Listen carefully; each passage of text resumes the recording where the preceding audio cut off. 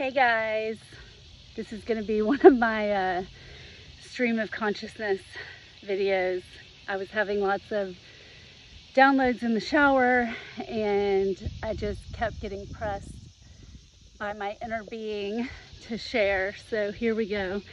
So it's all around Pluto and themes of power, what defines power, right use of power. For any other Gemini risings out there, we are completing a 16.5 year transit of Pluto through our 8th house. So basically the ruler of the underworld is transiting through our personal underworld. And I know for me, the themes of power dynamics and right use of power in relationships, business partnerships, every single area of life was under review. And I was born with Pluto retrograde, so I have, some things to redo in this lifetime in regards to power, and all of those were brought up. I also have Venus there, so a lot of mine were themes of power dynamics in relationships. So some things that were coming up for me, or some questions that I wanted to share with you guys, because they're really good questions to ask to see if you're learning your Pluto lessons, are: number one, how do I treat people who I perceive, there's the key word, who I perceive to have less power than me? And that can be in literally every single area of your life. So that can be if you have employees, if you have children, if you have some knowledge, because knowledge is power. If you have knowledge that gives you some sort of advantage, or you believe it gives you an advantage over other people, how do you use that? It can be, of course, in any kind of sexual relationship, or any kind of relationship dynamic. How do you treat your partner if you perceive that they have less power than you? The first thing, I guess, before that would even be to see, do I measure people that way? Like, am I always keeping an eye out for who has more power than me, less power than me? Because that will tell you right there if you have some Pluto themes to work out in this lifetime. This is my opinion, of course, and just what I know about the energy after working with it for 16.5 years now. So just take what resonates, obviously. My intention is just to share what I've learned over this time period. It's coming up to a close in January as it moves finally into Aquarius and stays there. This goes all the way from the top down too. If you live in the United States, we are finishing our United States Pluto return. So when the United States was founded, there's a birth chart that can be run for that. And in that birth chart from 1776, Pluto was in Capricorn. It takes 248 years to go around the sun. So we are, finishing this time of Pluto return.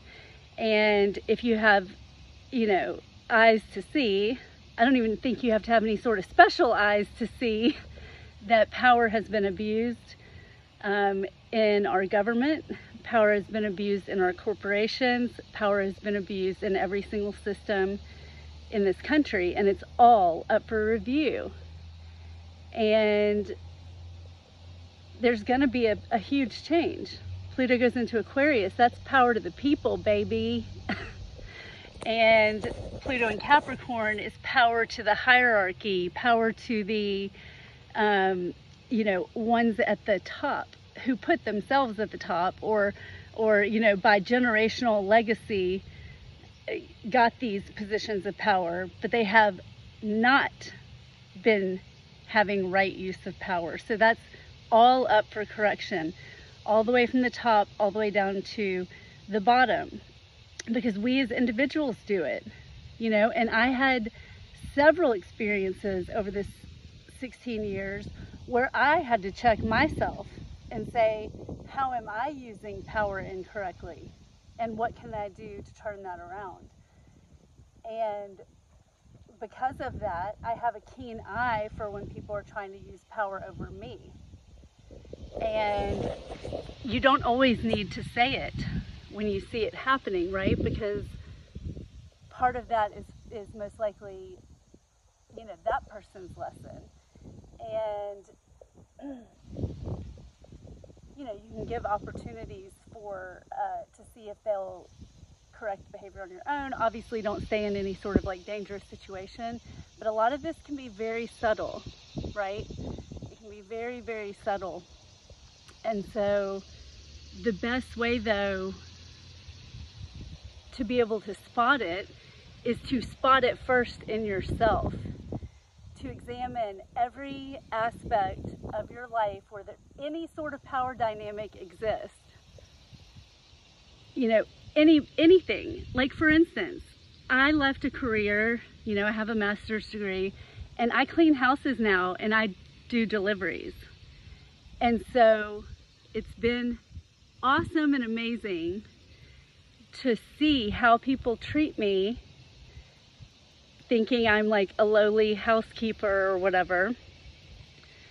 Some people are amazing, you know. They don't treat me any different than if I was in my other position that I left. And then some people get a fucking kick out of having a servant or whatever, you know. And those are probably people I had to clear past life karma. This whole slave master dynamic that is in our collective unconscious, a lot of us are here to correct that. You know, I probably had a lifetime even back when this country, before it was founded, when we were taking land and taking the lives of the natives. You know, I've been on both sides. I've been the slave and I've been the master. And I'm here to bring that neutrality.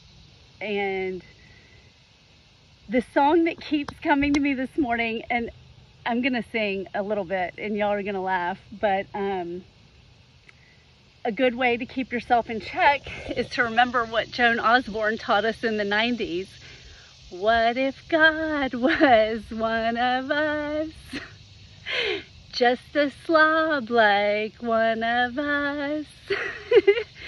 Just a stranger on the bus trying to make their way home. I'm tone deaf if you couldn't tell. But you get my point. Like, I think the Bible even says somewhere, like, you never know when you're entertaining angels unaware, right? So, golden rule. Golden rule. It's always back to the golden rule. Treat others how you want to be treated. Treat those that are the lowest among you the same as you would treat those that you perceive to be the highest among you. And that's how you keep your soul in alignment, is by using the power, the God-given power that we each have, not to lord over others, but to empower, to take that power within you and to plant that seed within somebody else so that they can rise in their own power.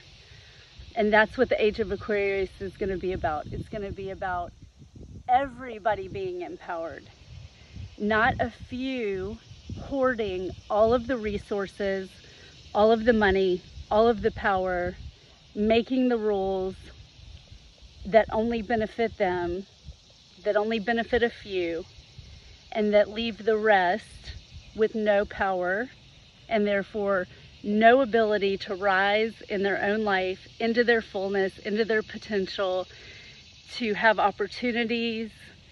You know, there's a great reckoning coming. There's a great reckoning coming within each of us, an opportunity for course correction, And there is a great reckoning coming in this country. It doesn't need to be scary. You know, it's what's going to happen, because balance has to be restored. I mean, the universe operates on balance, and things have been way out of balance when it comes to power being allotted to systems, power being allotted to structures, governmental institutions, educational institutions, medical institutions. Power has been unevenly distributed, power has been abused, and it's coming to a close. So the best way that you can participate and be on the right side of history is to get yourself in check with your own personal power, to see how you are using that in your life to elevate yourself and others, to contribute to the collective uprising, to the collective upliftment, and how you're using it to get ahead, personal gain, individual achievement, that sort of thing, because all that's up for review. So those are your deep thoughts with Ellen for today. I mean, I was in the shower and this stuff is just like rolling. It was just rolling through my head, just thinking back to all these situations that I got to witness firsthand, that I got to, and I say got to because now looking back, at the time I would have said, like, what is going on? Why do I keep running into Pluto incarnated fucking everywhere I go? You know? But it's because that's what I'm here to do as a soul. Like that, these are big soul lessons, you know, for me personally. When it comes to clearing karma, when it comes to breaking these ancestral patterns, when it comes to breaking these generational curses, you know? And so now I say I got to experience so many different power dynamics in every single area of my life. Home, career, online world, just the general daily interactions with people. I got to see them all through this lens of right use of power. So that's all I got for today. I'd love to hear your feedback in the comments. Would love to hear your thoughts. If you're a Gemini rising, I mean, I've even thought about starting a Gemini rising support group to share and like talk about our experiences, you know, not from my therapy background as a licensed therapist, but more just from like a peer-to-peer freaking support group. Because if you're Gemini rising, I can guarantee you have been through some power lessons in the past 16 and a half years. And for every other rising sign, you have too, but particularly I know, because I know astrology, that Gemini risings have had their Pluto lessons. So yeah, just any thoughts. I love feedback. You know, I enjoy hearing what you guys have to say. I hope this helped in some way or gave you something to think about or chew on as we approach, you know, January and Pluto moving into Aquarius for the next 40 years. No, not 40 years, 20 years. Let's see, it'll be 2025 to 2044. So almost 20 years. So big themes coming up, and I hope y'all are doing well. Hope you're getting some time to take care of yourself and love on yourself. Get out in nature. Here, I'll give y'all a little view.